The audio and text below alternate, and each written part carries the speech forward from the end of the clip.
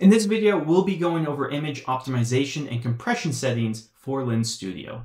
All right, so I'm here in Lens Studio and I'm using version 5.0.17. And here in my project, I've already added a screen image.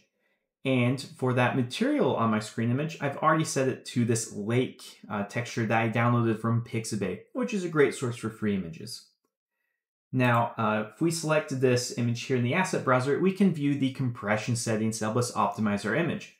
But before we take a look at that, if we jump over to Pixabay, when I downloaded the image, I actually downloaded it in its max resolution, 5568 by 3712. And that is a file with a size of 6.6 megabytes. But if we look at Lens Studio, we can see that that width is 2048, the height is 1365, and its original file size is 2.4 megabytes. So what happened here is Lens Studio doesn't support textures with the resolution greater than 2048 by 2048, aka 2K resolution. And so when we imported that image, it automatically downsized it, which itself is a form of optimization. We don't need that huge image texture. And if you do have a high quality texture, just keep in mind, we're using these in a Snapchat lens, not an IMAX film. You don't need these massive images to have a good quality experience in your lens. All right, so let's talk about these compression settings. So when you first add your image, you will probably be given this performance compression at first. And then there are some different levels here. You can play with them. Medium seems to work pretty well. I don't really ever change that. So what does the performance compression do? Performance compression optimizes the memory usage or RAM usage of the image. So you can see we went from 2.4 megabytes to 1.34.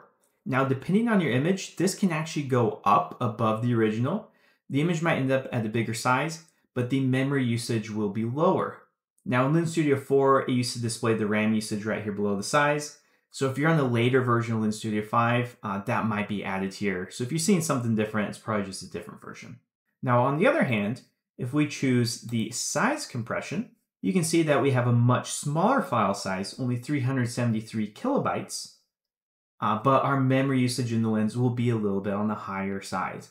So you kind of want to balance what you're trying to optimize. Do you need to optimize the memory usage of your lens? Do you need to optimize the storage size of your lens? Or maybe you have to kind of mix and match between the two to get a well-performing lens. Now, these compression settings inside Lens Studio are great and they're very useful. It's just like a one-stop shop. You import your image and you can get some nice compression on it. However, sometimes I like to optimize my images outside of Lens Studio before loading them in. Mainly if I want to change the size of a bunch of images.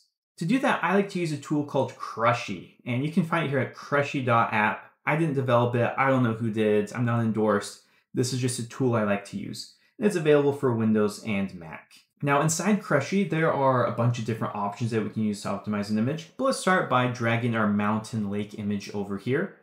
Or you can also add a folder if you have like an image sequence you need to optimize. All right, so here is our lake image. It tells us the file format, the size, and it's ready to crush. So the first place I like to look at is this width and height. And I like to use max size. I don't want to specify exact dimensions for each image. I'll just say a max size. So if this isn't going to be in the foreground, maybe it's a background element, maybe just 512 pixels, another dimension is fine. And that'll be our max size. So this is pretty drastic for this image. If I want to take over the full screen, I personally wouldn't go lower than 1280.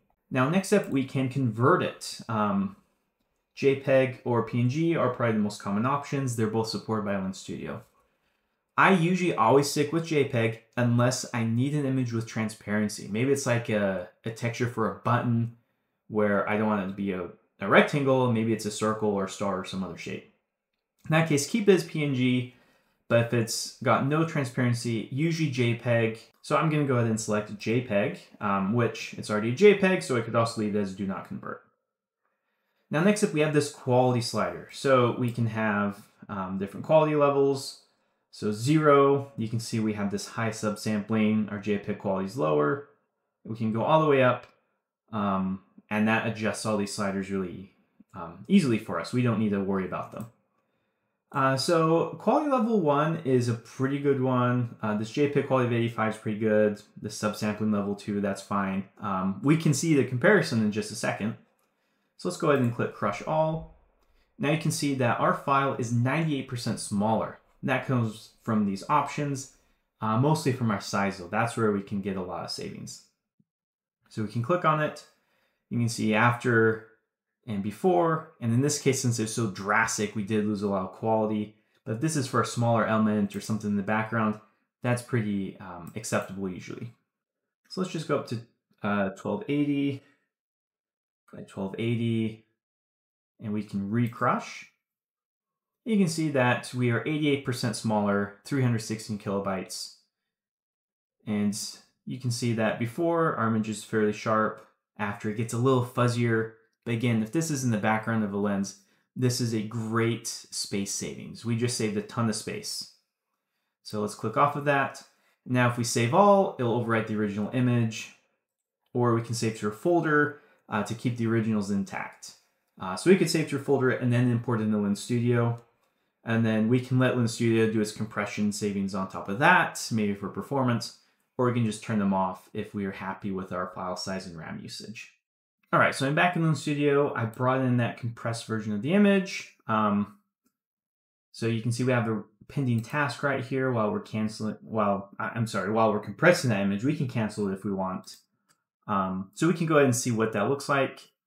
So here's a good example of when our performance compression increases our image size. So we went from 309 kilobytes to 535, which if we have RAM limitations, this is an okay trade-off to make. It's not a huge difference, but it can help get our lens past review if RAM is an issue. Or we could compress the size even further. You can see our image gets even smaller. Let's update this material so we can actually see the image. So you can see the color shifted a little bit from our compression and stuff, but as a background image, you can see it's a little fuzzy, but overall this is not bad, especially if the user or something else is going to be in front of it. So lastly, let's go ahead and just turn that off since we already had our other compression, and we'll refresh. And this is what our background would end up looking like. It's not very different from using the higher resolution 2K texture versus our 1280 resolution image. So please use the compression settings inside Lens Studio. If you have a bunch of images or you need to resize a bunch, I highly recommend Crushy. It's a really handy tool and it saves me a ton of time getting images ready to use inside Lens Studio.